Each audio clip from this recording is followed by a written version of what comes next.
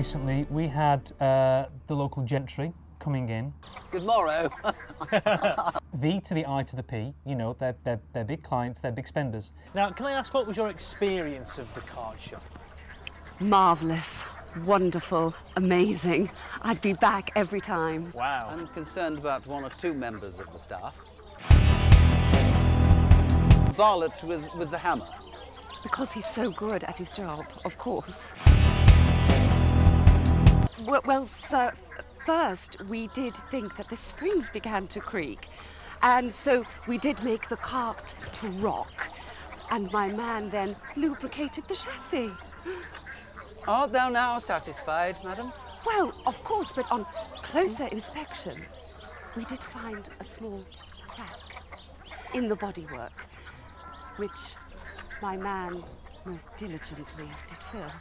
Forsooth, madam, I will not be cuckolded by a cart keeper. I'm lost for words. Will be no more servicing for, at least a month. We'll be back as and when.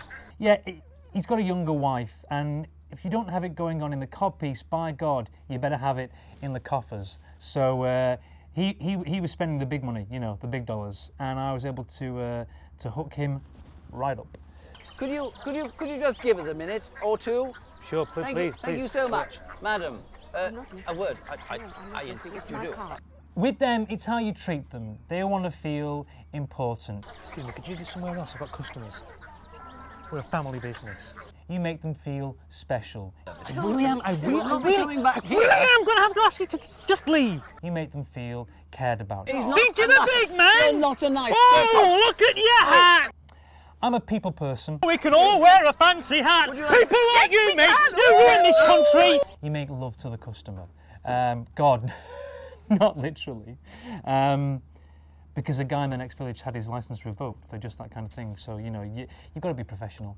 Me, the working man, I've got a family, I've got 7 kids, I've got a donkey. Yeah, I'm trying to make a living. You come in here with your big money bags and your loose wife wanting to get a bit of the blacksmith. But, you know, that's job satisfaction for me. That makes me feel good. I can go to bed at night. You people! I can lie down on the straw and I can think, you know, you've had a real effect. Don't bring me into this, young man. Oh, shut up, you...